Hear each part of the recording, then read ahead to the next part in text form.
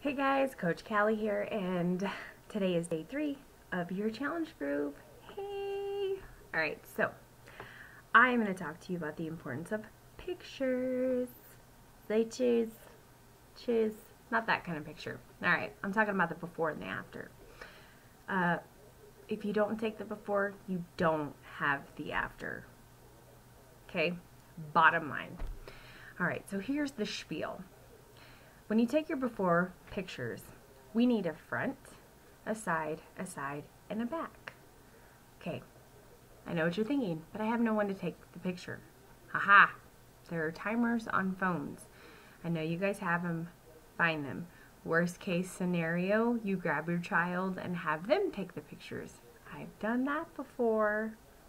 No excuses, okay? What to wear. You're gonna wear the same thing on your before picture as well as on your after picture, okay?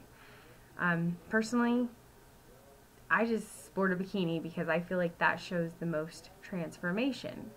Some women like to do a sports bra and shorts, okay?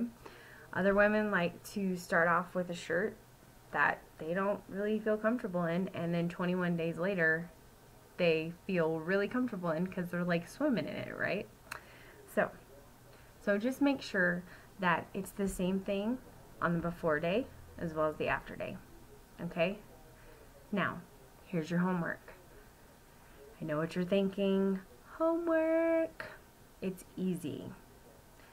Get your coach your before pictures no later than this Saturday, okay? Don't wait till Sunday to do it. Let's make Sunday a fun day for you guys, like the drum roll before we start working out and applying our meal plan. So get your pictures as well as your measurements, okay? To your coach. Email them to your coach, or you can actually send your pictures to your coach in a Facebook personal message. But when you go to the top of this group, you're going to see the word files. Click on that and you'll see women's measurement chart. Download that to your computer, and this, my friend, is amazing. Friends, yes, this is amazing.